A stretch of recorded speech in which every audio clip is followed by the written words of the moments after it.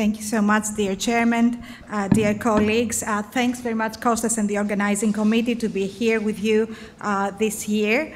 I'm going to be very brief, talking to you about something pretty rare, which is the transcatheter pulmonary valve implantation.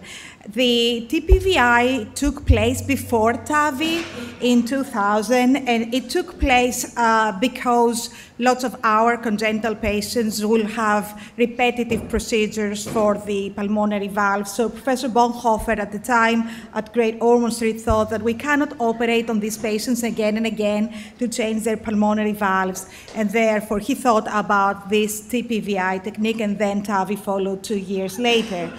It is listed in the procedures that congenital cardiologists do, pediatric and adult congenital heart disease. And it is stated in the ESC guidelines that it's best to be done by operators skilled in general in the care of congenital heart disease patients, and I'm going to show to you why is that. It does take place in organized centers because it can be pretty difficult and it can go pear-shaped, so it's best to be in a place where you have a congenital surgeon to bail you out if something goes really wrong. Also, the lab that it needs to take place probably is better to be biplane because we often have to switch between one plane or the other, and it's best to be done according to the ESC guidelines by people who do more than 10 PPVIs per year to keep the skills going. We usually do it in patients who have tetralogy of Fallot, but there is obviously other indications. And the reason that we do it is because the surgeons don't want to take these patients on, like in TAVIs, and that is because they're often multi-operated patients, or they have other skeletal and thoracic abnormalities. They really don't want to go into their chests again. Pectus, lung hypoplasia, other predisposing factors. Look at this child who surprisingly has Marfan's, and you see his, over here you see his chest, and the CT shows how close the RVOT is to his sternum and severe chest deformity. Obviously, this was a case for us to do. We have 3 available valves for the pulmonary position: the Melody, which was the first valve, the Edwards, which is your Edwards, and we use it in the pulmonary position, and now the Venus P valve, which has been implanted for the past 10 years, but it's only this year that got CE mark, and therefore we have it available for larger RVOTs. The Melody valve is very, very common. The downside of this valve is that it can get endocarditis up to 10%, so that's not very nice. The Edwards valve has a less incidence of endocarditis, and it's available up to 29 millimeters, as you know. And the Venus P valve is actually good for RVOTs that the other 2 valves cannot sort out, and it goes up to 34 millimeters. We use it when we have a conduit in place, best to have something in place. As you heard earlier on, it's fairly easier to do a valve-in-valve procedure or a valve-in conduit. When it's a valve-in conduit, the conduit may be calcified and it can rupture.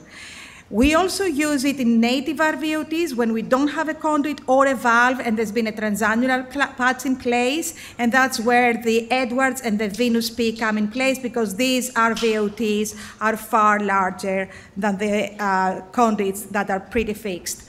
We first started assessing our patients with MRIs in the first years of the implantations, but actually, except for getting volumetrics and other physiological information like the RV volume, we have shifted from doing MRIs to doing actually CTs. Why is that? It's because on the CT, obviously, we can see the calcium much better, and what we really care about is that the calcium is not very close to our coronary arteries, and that is so because, as you see here on my LCA angiogram, the LCA ostium is so close to the posterior part of the homograft, which is heavily calcified, and you can see it on fluoroscopy. That means that if I implant a valve there, I might compress on the LCA. And that was a patient that I aborted and I didn't do the procedure. And if I hadn't aborted, then we might end up in this situation that is from the literature, a patient who had compression of the LCA and ended up arresting on the table. And as you see over here, there's an RCA and there is no left coronary artery flow. The patient had CPR, the stent of the melody valve collapsed, and then there was reestablishment of the flow to the left coronary artery, but the patient died. So we don't want to have that. That's why I said earlier on, we need to do these procedures in very safe environments with congenital surgeons, with perhaps adult coronary experts, etc. So what are the considerations? It's where we're going to do the procedure from. We're going to do it from the leg, we're going to do it from the neck. And then the size of the RVOT, as I told you, the shape of the RVOT can vary, and then the location, the angulations, the underlying diagnosis. So first, the shape and the size. Look at that. There's so many shapes and sizes, and really, we can only sort out up to 20% of the patients that need revalvulation with the transcatheter technique. And that is because we don't have such availability to cover all these variables. The second is that we need to look at the tricuspid valve. Our patients are congenital patients. Usually, they can have congenital tricuspid regurgitation, iatrogenic tricuspid regurgitation. And look at this patient who has an Alfieri stitch on the tricuspid valve, and this has ended up having a double orifice tricuspid valve, a very dilated RV because there is volume loading from the pulmonary regurgitation, bad RV function. He needs a pulmonary valve. Which of the two tricuspid valve orifices am I going to choose? The largest one to pass my sheathing. And how do I choose it? With TOE. And this is what we did. Then there can be concomitant stenosis of the MPA or the branches, and if we go in, we need to sort out the periphery first. We start with periphery, sort it out, stent whatever needs to be stented, then come back, put the valve. Then there is other problems. Our patients have thoracic abnormalities, scoliosis, spinal rods. Look at this patient. We had to do modified views in order to see what we are doing. And as I said, we start with the periphery. So look at here, that's the RPA distal. I ballooned this first, then I came back, and I had to actually balloon the calcified homograph because I couldn't even pass a wedge catheter through this calcified pulmonary valve. The balloon of the wedge would not go through. So with the same balloon that I did the RPA dilatation, I came back. I did a very careful pulmonary conduit dilatation to crack a little bit of the calcium, but not too much. And even so, I had an extravasation here, as you see, but it's contained. It's contained because this patient was multi-operated. And of course, if you're multi-operated, you have adhesions. And this is what saves us. But we need to be extremely careful. And now you see the melody valve coming up after the stenting, the mounted stent has gone in, and this is a cover stent. And we put a cover stent, dedicated CP stent from Newmet, because first, they have a good radial force and they don't collapse. And second, they have the PTFE covering in case we get an extravasation, it should be contained. And then we test the valve at the end, make sure there is no pulmonary regurgitation. And as I said, our patients can be rather difficult.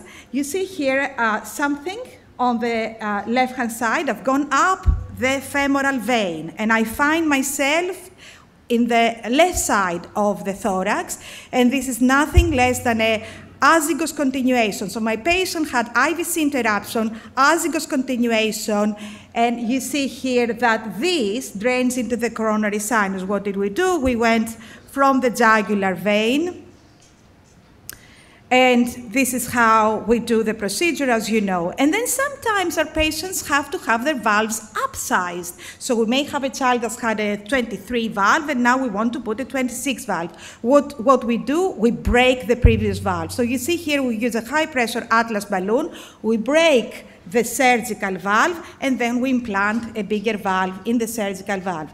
And often I get the question whether a pacemaker and the pacing leads is a problem. No, it's not a problem. Look at this patient, lots of pacing leads. Some of our patients have epicardial pacing leads from childhood, and then they have transvenous pacing leads, and it's not a problem to have leads in place. We just have to be careful that we don't dislodge them, and we have to be careful that the leads have been in place for at least 6 months, so that there's been adhesions, etc.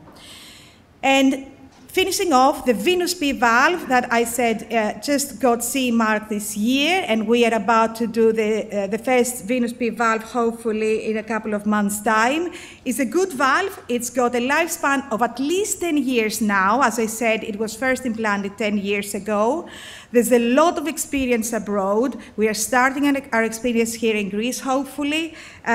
First, we do a CT or MRI. We send it abroad. The company tells us whether the patient is suitable, and then we proceed. The largest valve, as I said, is 34 millimeters. So what can go wrong from this procedure? Many things. So first, homograph rupture, very bad. There's been cases where people have put a drain in a pleural drain, and they just auto-transfuse. Okay, we don't want to get into that.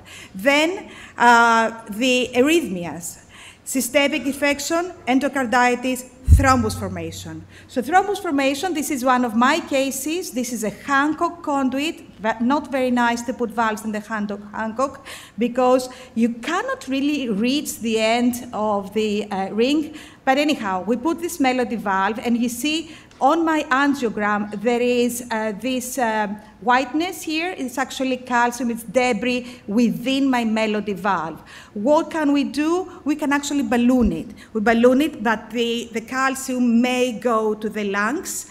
And this patient of mine, I had to balloon it. The calcium went to the lungs. We did a CTPA. There was some calcium. She did okay. She's on warfarin because she then got pregnant, and we couldn't revalvulate her again, and we couldn't operate on her. So this is a possibility, but we need to be very careful. So in conclusion, this transcatheter therapy for our patients is really revolutionary for them. It's really very good for them. It's good for the patients and for the teams and the surgeons. But we need to pick up the patients in a timely fashion. We shouldn't be neither too early nor too late. And the key to our success is, like in every transcatheter procedure that we've been hearing about these days, is the multimodality imaging and the multidisciplinary team. So it's not the cardiologist on show. It's the cardiologist with the surgeon, with the technicians, with the radiologists, the anesthetists, and the whole team. That's all. Thank you very much. Thank you very much, Dr. Tzifa. A brief question from my part. Do you have any long-term data of the Melody of the pulmonic valve site? Yes, absolutely. Regarding the durability or the need of intervention? Yes, definitely. Excellent question. So it's been 24 years since it's been implanted, from 2000. So what we didn't know at the time was that if you put the valve, the valve is a contegra, it's a bovine jugular vein, just sutured on a CP stent. So they would implant the valve in the RVOT with no pre-stenting. So about 40% of the first few valves fractured. And that is because the pulmonary and the RVOT and the chest are so close to each other, and in our operated patients, there's always a lot of adhesions. So in every cardiac cycle, the chest would actually compress on the stent. So we knew that from RVOT stenting even before the valves came on. So then what we started doing was that we always pre-stent. We pre-stent the conduits and the native RVOTs. We create a scaffolding, and within that scaffolding, we put the pulmonary valve. We don't have to do that when we've got biological prosthetic valves that have a ring. We believe that the ring protects us. Okay. Yes, just a small comment. Excellent presentation, Dr. Tzifa. Your techniques are almost similar to the TAVI. I saw you break the valve and all this stuff. I was very interested on the case where you have compression of the left main if you were to put the valve. Is anyone using protection with stents, or would that maintain the lumen? What your experience or some experience if there is? Well, we just shouldn't get ourselves into that situation if we think that our coronaries from the CT scanning, and that's why we've moved from MRI to CT, if we think that the coronaries are close, then we first do a balloon interrogation to the full diameter of what our valve is going to go up to. And at the same time, whilst the balloon is up, we do a coronary angiogram. If that is fine, then we proceed. If we think that sometimes there is a compression, we abort. Thank you. Okay, congratulations for your clinical experience. Do you have any data on degenerated melody valves? What do you do then? What's the first one question? And second, you present the case of a child that you cracked the valve. What is the possibilities of fracture and, a complete mess in this case? Okay, so both excellent questions. So the first is, what is the durability of the melody valve? And did you have experience of doing something after generation of the melody? So the melody, unless it gets an acute infection, you can actually get some years out of it if it degenerates, because it will degenerate. It degenerates in about 10 to 15 years. So that is comparable with the degeneration of the surgical valves. And that's why the guidelines say, if you can do it transcatheter, go for transcatheter, because perhaps the durability is even a little bit more. If it degenerates, you can do valve in valve.